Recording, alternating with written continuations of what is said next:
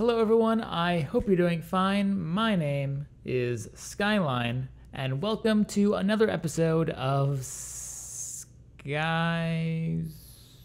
Stuff. I guess this would be episode 169, because apparently the last thing I made was my 168th video. Of course. What a way to start off. But anyway, a lot of people have been wondering where I am, and by a lot of people, I mean the 10 or so people in my Discord admin staff chat. Actually, I think I might have set another record accidentally for having the longest sustaining community despite such a long period of inactivity. In fact, they even made a bot. If we take a look, they even made a bot. I think video is the command.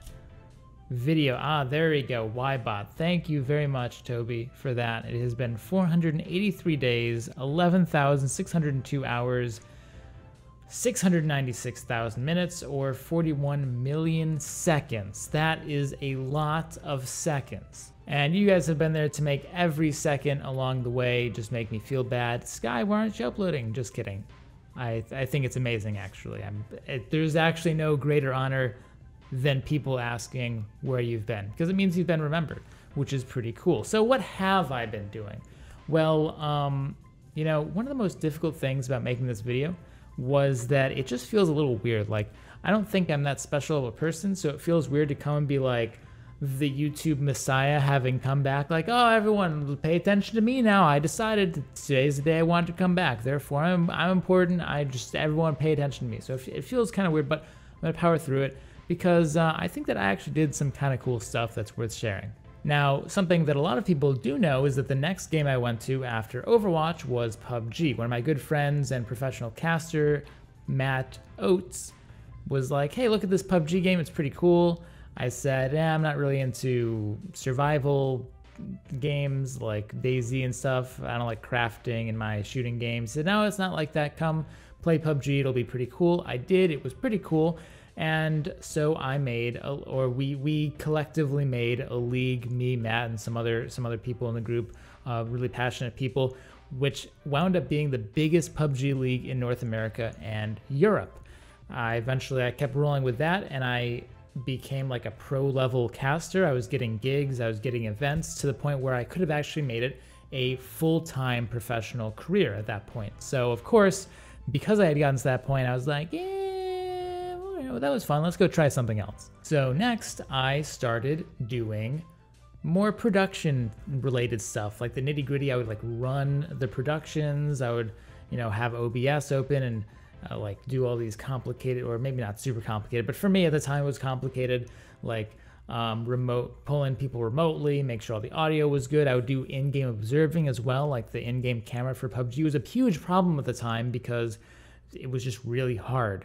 A lot of people who know a lot about the game are playing the game, so there's to keep track of 80 people and know who's going to be where and know where to put the camera was something that not a lot of people or nobody really was able to do. So I did that, and I became considered like the #1 PUBG observer in the world in certain groups, or at least in North America.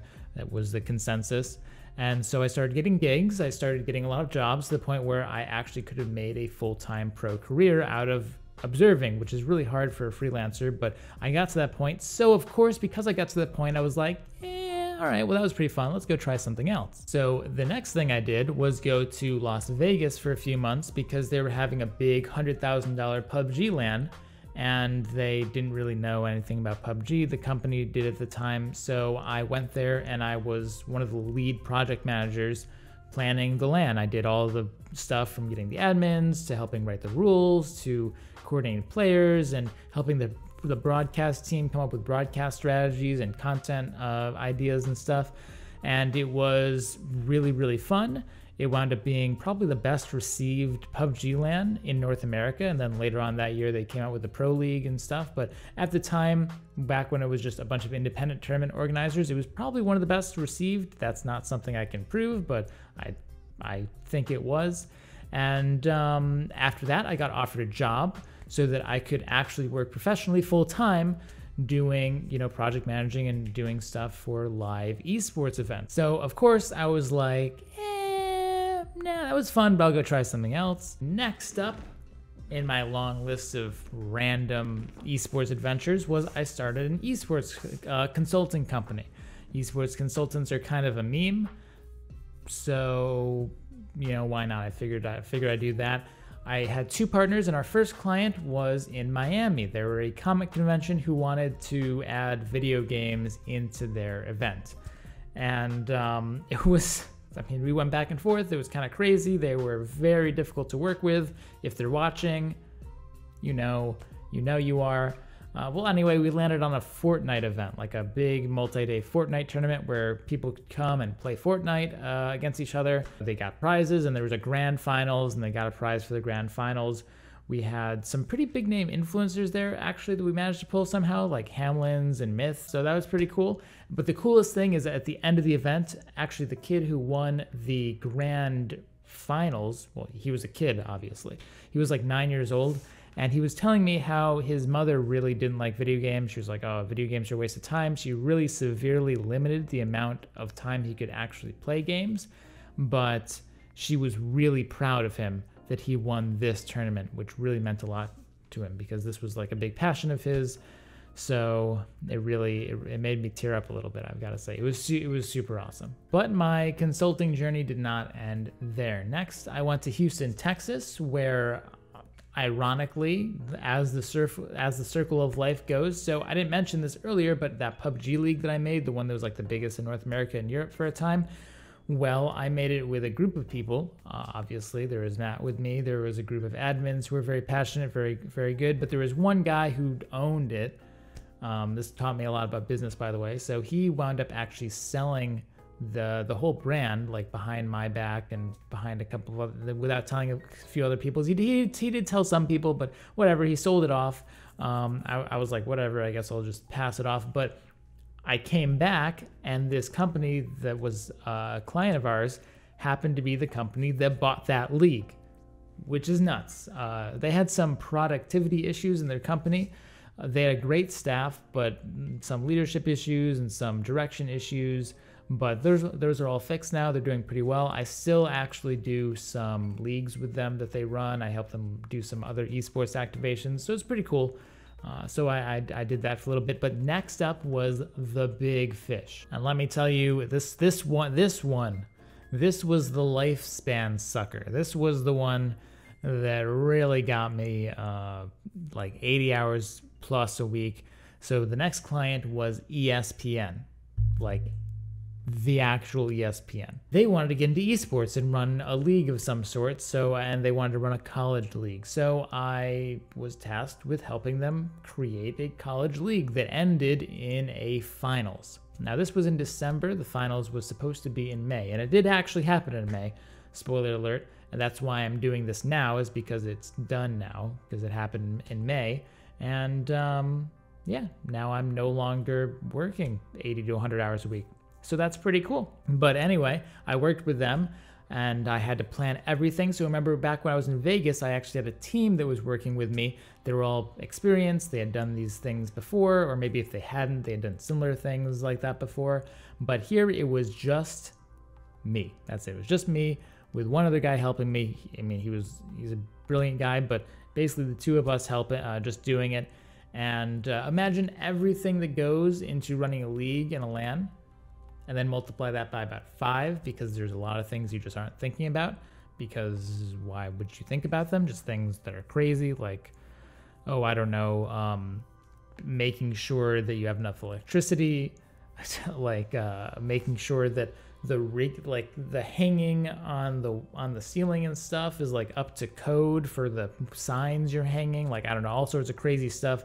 But anyway, I did it. The event worked, or we did it, I guess. I should say, me and my partners, we did it. The event worked. ESPN is happy. I learned a lot. And that's just nuts. That's all I have to say about that. It was a really crazy experience. But definitely I learned the most from that because I just had to do it. I just had to do everything. And I couldn't afford to mess up because of how important the client was, obviously. That was the last really big thing that happened, and now it's now because the live event happened in May. We ran like we ran here's so many games too. Like I didn't realize how difficult. I didn't realize why. So most orgs run only one game at a time, and they usually run only 2 games or 1 game ever at all.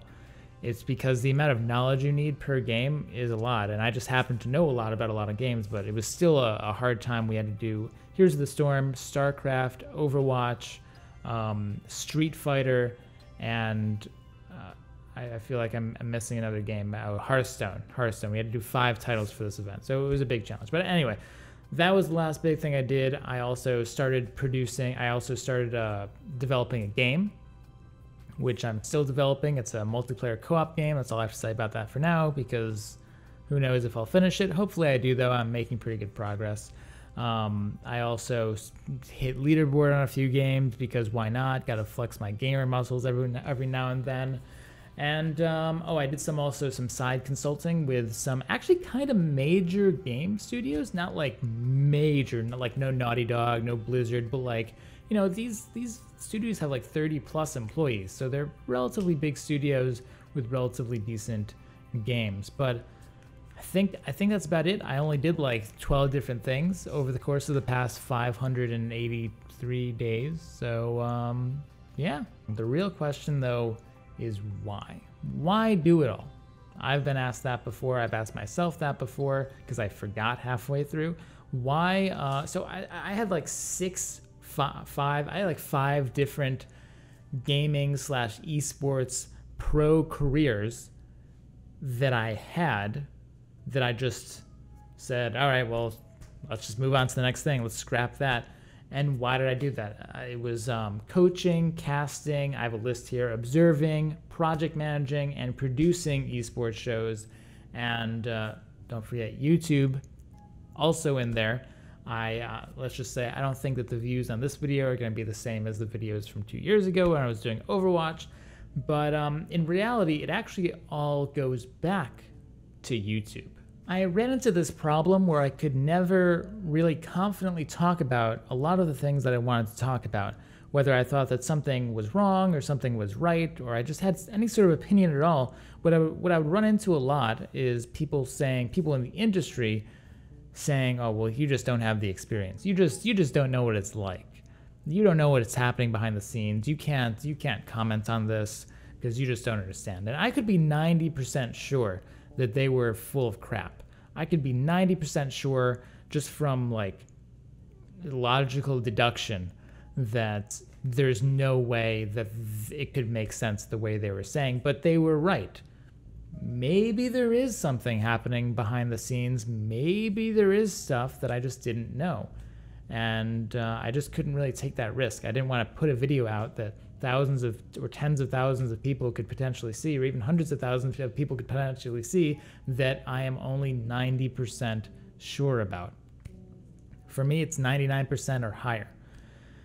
Ideally 99.9%. But anyway, the point is I just didn't have the industry experience that I needed to really be 100% confident about a lot of the things I was saying. So I had to go get it. And that was sort of where the problem and the conflict arose. Because to get into esports, let's just say you need to say the right things and make the right friends. Like, I mean, I had a couple problems really near the end, especially with Blizzard, actually. So, like, I made a video once, and Blizzard never ever like messaged me at all. They would never answer my questions. Not that I really asked a lot, but like the 2 times I ever messaged like the relevant person at Blizzard, they would never respond to me. But let me tell you, I made a video one time, not even bashing Blizzard, but in the video I mentioned that I didn't really like sort of the balancing philosophy that they had done a couple times with heroes, where they would hit the core of the hero instead of hitting more topical things like damage numbers or cooldowns. If you watched back then, you might remember the video. It was talking about how, like, you know, they would change heroes, they would just completely change it instead of being more reasonable with it, and they would change it in a way that really messed with the people who really loved the hero, like Mercy, for example, or there's a whole gambit. I'm not going to get into it, but anyway, it wasn't overly bad. It was just like one thing in one video, and I got a message basically saying, oh, I saw you say that thing in that video, and if you want any future in esports or the industry with Blizzard titles, you can't say that stuff. And that really messed with me. I was really torn by that, because I'm like, wow, I wasn't even saying anything bad. I was the most positive channel, at least I tried to be the most positive Overwatch channel on all of YouTube. And I think that I achieved it. I thought that overall, all of my videos were more level-headed and more positive, and just, I try to look at the good side of things, where a lot of other channels would be very negative about things. So I was just sort of shocked that they'd pick this one thing, like the one time I ever said anything bad, and say, oh, you can't say that, or else we're gonna basically blacklist you. That really, really messed with me. And that's actually also when my posting schedule got a little bit more erratic, because, like I said, I was just sort of disturbed by it. Some of my videos were kind of weird, honestly. I don't really like my last, I don't know, 5 videos or maybe more. I thought they were a bit weird and not really my voice, because again, I was sort of torn between trying to be the voice that the industry wanted me to be if I ever wanted to have a job, or to be honest. And it wound up being some sort of weird, like, in between that I just didn't like. And that's inevitably why I took a break, because to make the content I wanted to make, I needed to have expertise and I needed to have experience, so that I could be 100% certain that what I was saying was out of a place of, like I said, expertise and experience rather than ignorance, right? And that I wouldn't have people saying, oh, you just don't understand, you're not part of the industry, and I'd be wrong, right? But to get that experience, I needed to actually get into the industry. And there's a problem. I couldn't be both honest on YouTube and garner the favor of people in positions that could actually get me places. So I decided that the only way to do it is to take a break from YouTube. And I think that honestly, at this point, I pretty much have all of the experience I could ever want or need. I don't think anyone could ever question me or say anything like I don't have enough experience, because I mean, I've done 3 different live events. I've worked with multiple game studios. I've learned the process behind how developing a game works. I worked with ESPN to make a league. I worked on 5 other leagues that were all very successful. I've seen every single thing there is to see, pretty much, on both the business, the production, the staff, every single side of esports and gaming. I've seen it all. So now I can confidently come back and just sort of make the stuff I want to make without having the fear of needing to make anyone happy or pander to the esports insider crowd, or be worried that my content isn't coming from a place of genuine expertise and knowledge. So that's why I left, and that's why now I'm back. And I hope to deliver a lot of the same value that I used to deliver 483 days ago. Not 500, that would be, I was like, that's a little too long. 483 days ago.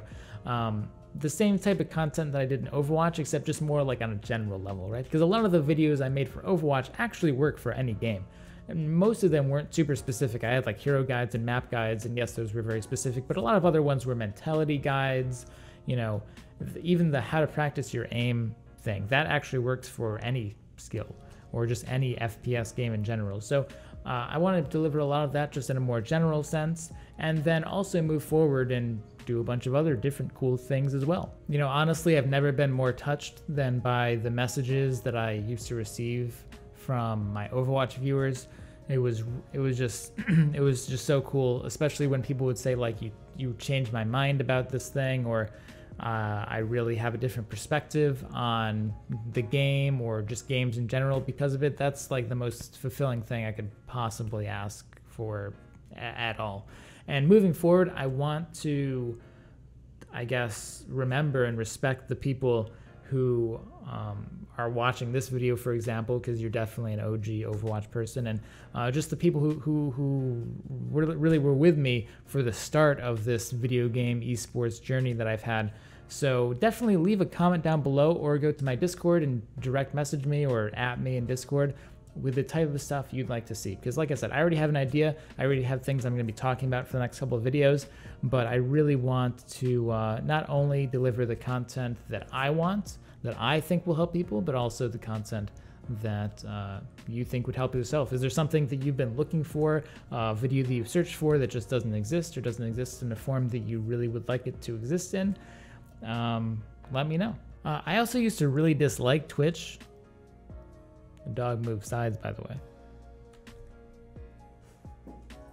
I used to really dislike Twitch, but I've actually come around to it, and I'm really starting to see the value in that it can help me sort of express some ideas a lot better than YouTube, and I actually want to get back to Twitch. So over the next week, I'm going to try to come up with a regular streaming schedule again as well. It's going to be more of a variety thing. In case you didn't notice, I like to give myself challenges where I'll just pick a game and I'll say like, okay, I'm going to give myself 2 weeks to hit top 50, or like 1 month to hit top 500 or whatever in a bigger game. So I might just do those, like just do a bunch of those in a row. I think that could be really cool. I don't see anyone doing that. Like, honestly, I don't see people just like picking a game and nailing the leaderboard in 2 weeks like I do sometimes. So maybe that could be something to learn from, because it's primarily a mindset thing. Like, it's not a talent. Anyway, that's for a different video. We're not going to go there right now because I think I'm way over. I have no clue how long this video is. Probably, I'm going to say 13 minutes, which is actually not that over. Anyway, that's all from me. Again, thank you everyone so much, because if you're watching this video, that means that you've stuck with me through almost a year and a half of inactivity, which is just absolutely insane, and it's an honor. I don't know how many of you there are. There could be 100, there could be 200, 1,000. Highly doubt it's any more than that. So yeah, never forget to stay positive, and of course, as always, have a great day. I'll see you next time. I'll see you soon. I don't have any other videos to link them, Ducky, so we're just gonna chill here. Normally this is where the videos go. You're like, oh, watch more videos, but no, it's just you and me. Just you and me, buddy. I also don't have any more treats. That was my last one, sorry.